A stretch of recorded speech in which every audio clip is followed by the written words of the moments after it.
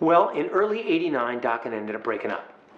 And, I could go on, but could take the whole interview about that. But basically, it was egos, drugs, money, the usual things got in the way.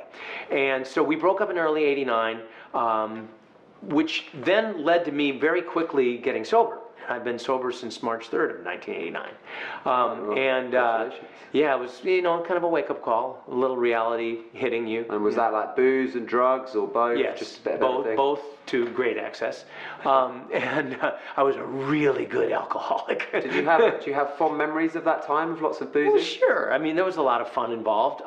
But then it got to be not so fun. Got to be very paranoid. And I mean, I was the type that would do a lot of cocaine all by myself in a room. Scarface. Yeah, Scarface alone.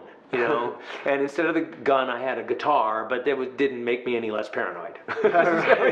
Not a good thing.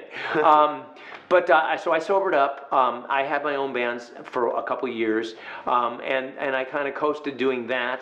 I had a band called War and Peace that I worked very hard at, but it was just the wrong time in the music business for it. It was a melodic rock band in the early '90s, as the whole grunge thing happens. It was like the worst timing possible.